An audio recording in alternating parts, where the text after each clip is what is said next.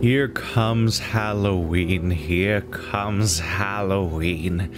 So yeah, today's the last day of September. Here comes the big October event, and it's time to continue our annual tradition that is only annual now because I'm actually doing it again. Because before was the first time, but also it's not really established as a tradition. I just kind of did it that one time and never talked about whether or not, I don't think I even talked about what the idea of doing it again, but I think I'm going to do it again, and I'm going to go harder. So last year for Halloween, I played Silent Hill.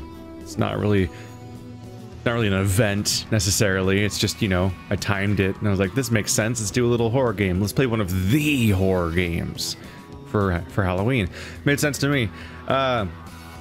I want to go harder this Halloween. I want October to be even more horror-filled than before, because it's a fun excuse to delve into a genre I do not engage with as actively, in part because it frankly does take like a whole year for a handful of decent things to come out within the entry, and also because it's not largely the thing that I do on the channel, but I think people generally enjoy it, just the tone shift and me generally behaving differently. You know, like Subnautica right now, the very different ways I react when I'm under stress as opposed to just playing a chill RPG for 50 hours or whatever. So, we're gonna go, first of all, surprise, we're just gonna add a new time slot to the schedule temporarily. It's not, I'm not doing this to myself long term.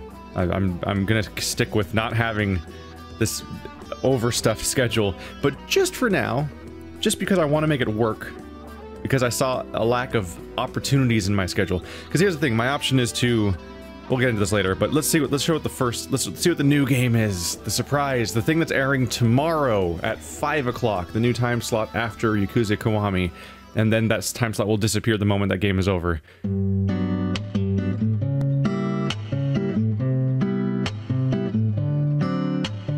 Come on, you've heard the song, right?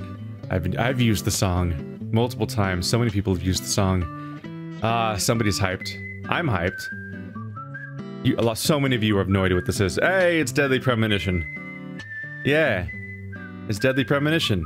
You know, your favorite horror game you couldn't wait for me to play. I might literally be the only person who gives a shit about this.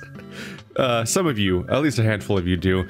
It's not exactly the most hyped up horror game ever, very much a cult following, but this is the cursed game for me. I have tried to let's play this game 3 times, and I don't mean like I thought about it and the schedule didn't work out. I mean like we started it 3 times over the years since 2011. I'm gonna fucking do it. We're doing this. I'm gonna finally have a Deadly Premonition playthrough on my channel correctly and all that.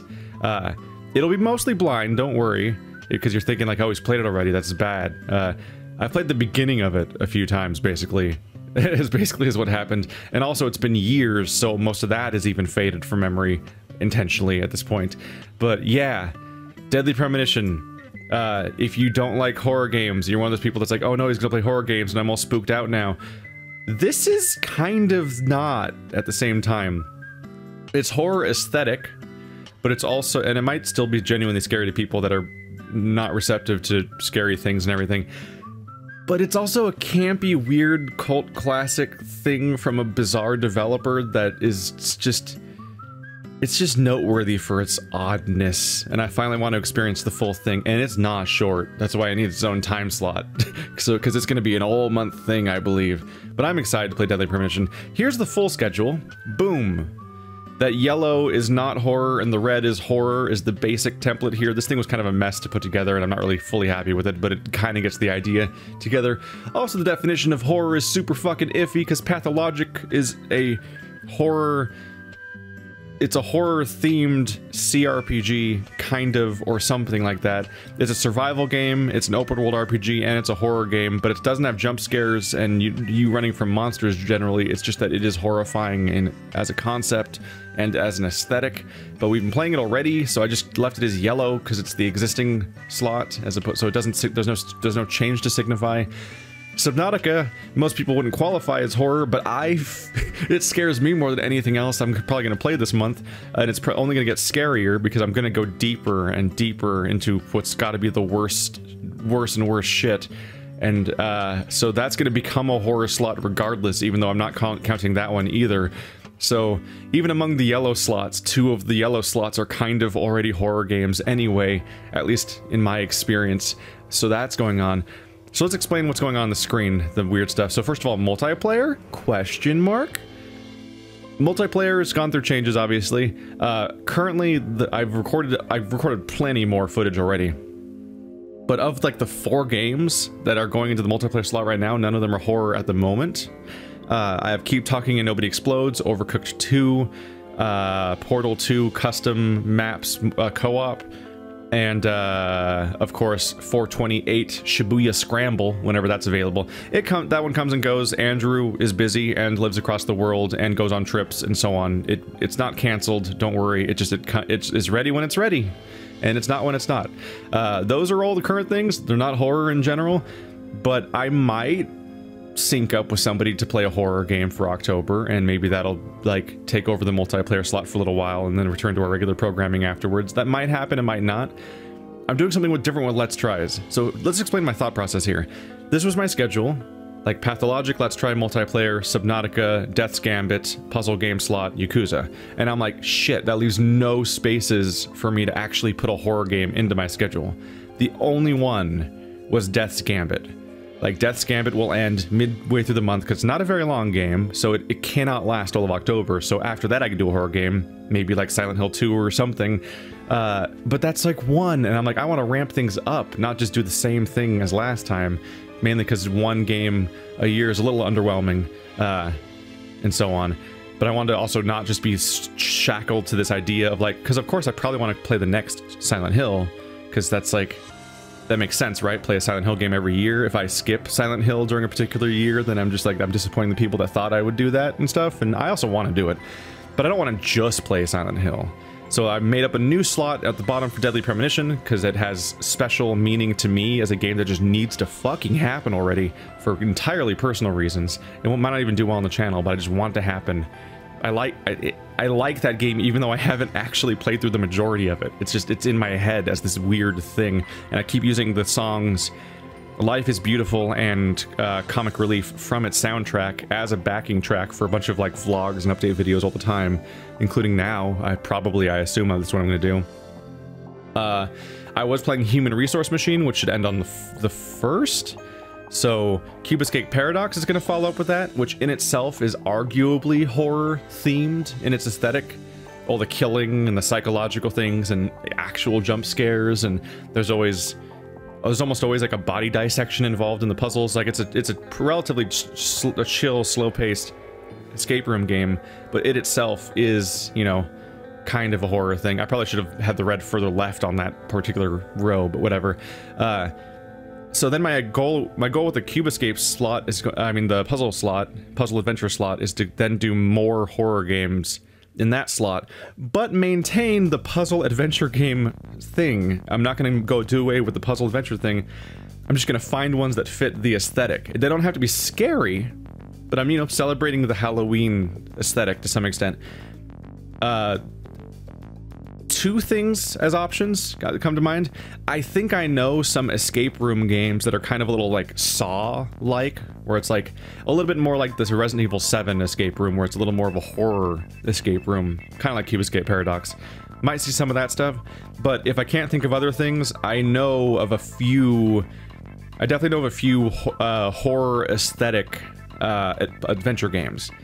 I think I know of one where every single screenshot of it looks like it's a freaking, like, metal album cover, and I think I also know one where, and I could be misremembering this one, but I think it's set in the, I think it looks like it's set in the 50s with, like, Letterman jackets and all this other shit, and it's just a normal society, kind of, except every single person in it is like, that guy's a zombie, that guy's a demon, that guy's a werewolf, that guy's a vampire. It's just a whole society made entirely of, you know, Halloween creatures, basically. I'm like, oh, that's fun. I've been meaning to play that one for a while. Its name doesn't come to mind right up now, but it's on my list somewhere. I'll find it, it's fine. That stuff. I would imagine that Death's Gambit or Let's Tries will be replaced by Silent Hill 2, one or the other, and then another horror game will fill in somewhere else, and so on. Let's explain the Let's Try slot. So, I was originally going to... The first thought that came to mind was just to be like, hey, we'll take a month off of Let's Tries, and that'll just become a horror slot. Because I wanted another slot besides Death's Gambit and so on. But then I have one little roadblock, which is that I did promise to do the 10 requested Let's Tries for Patreon, and I'm like, and I do want to honor that. So what I'm doing is I'm just going to last month I alternated between requested Let's Tries and ones that I chose by hand. This time I'm just going to do all 10 of them right off the bat. So October 1st through 10th are all going to be the requested Let's Tries from Patreon, and then the moment those run out, I start a horror game, and then that'll just replace the slot for a bit. It's all temporary. It's an event, you know? We're just having some fun with this whole thing. I think I've explained all the slots, basically. Oh yeah, and how this will work is, horror games are known for being short. A decent number of them are like 4 hours long, which means that they'd be done in like 8 parts.